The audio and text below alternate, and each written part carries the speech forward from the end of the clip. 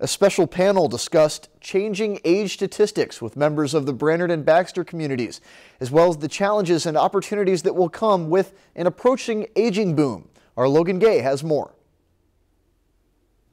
The communities of Brainerd and Baxter are in for a big shift in their demographics. We're going to be surprised at the numbers of people that wind up being in that senior, what we term senior citizen category, right? That number from 65 on up. They're going to begin exceeding the school-age children. And we have to get ready for that and for the implications that means on the labor force.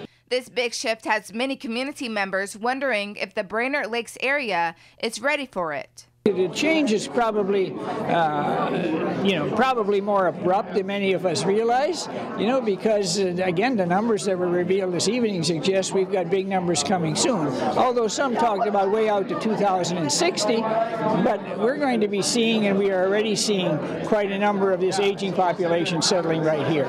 With the projection that more people than ever will choose to retire to the Brainerd Lakes area, the surrounding cities are facing a challenge on how to address their emerging needs. Many of these people are in very good shape yet, and they want recreational opportunities, right? They want job opportunities, social opportunities, so that they're not just stuck in their homes. And so there's a real challenge ahead, I think, for the cities and the counties to address. One of the biggest problems that the aging community is facing is finding adequate housing and health care.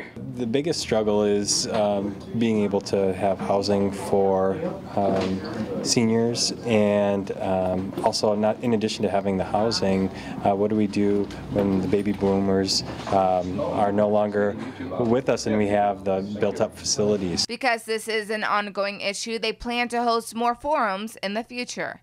In Brainerd, Logan Gay, Lakeland News. The Aging Boom event was free to the public. If you've enjoyed this segment of Lakeland News, please consider making a tax-deductible contribution to Lakeland Public Television.